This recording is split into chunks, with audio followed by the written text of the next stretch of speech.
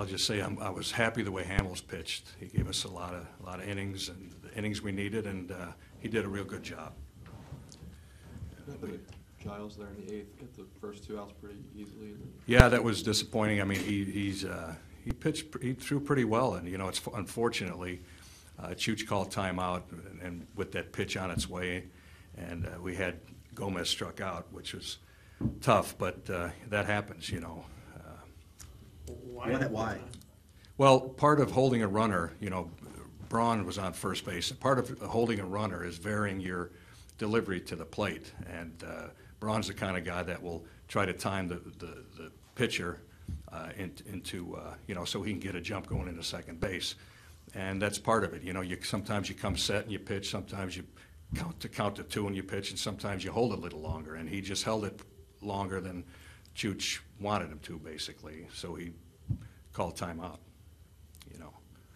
As a manager of a young team, if a Kenny Giles comes into your office kind of shaking his head after this one with the multitude of things that happened, what do you tell him?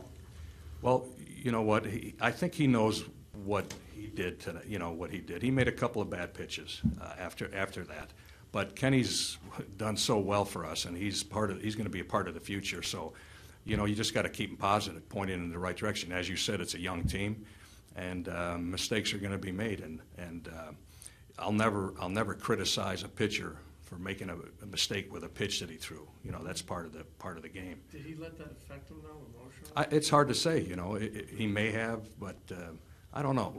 Regardless of whether he did or not, I still have a lot of confidence in him, and he's going to be good for us down the road. Did Chooch do the right thing, or in that case, maybe Chooch should be focused on the hitter? Well, you also have to be concerned about the runner. You might say that he shouldn't have done that, but I don't have an issue. I don't have a problem with it because, if you don't pay attention to that runner and he gets a jump and steals and gets in scoring position, then you don't want that either. So I don't have an issue. It happens. We've seen it happen before.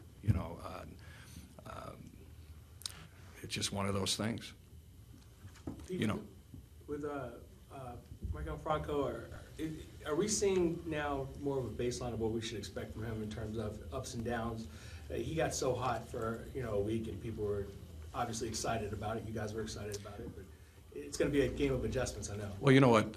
When you really think about it, most hitters, there's very few that are constant throughout the season. Most hitters are streaky to a certain degree. They get hot, and then they have they go into a little bit of a funk, and he's no different than anybody else. And he's still learning.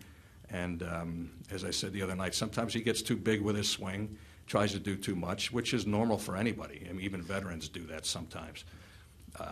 So it's I expect him to continue to hit and to get better and better as we go along. So I will not say that he's just going through a little bit of a lull. I like the guy.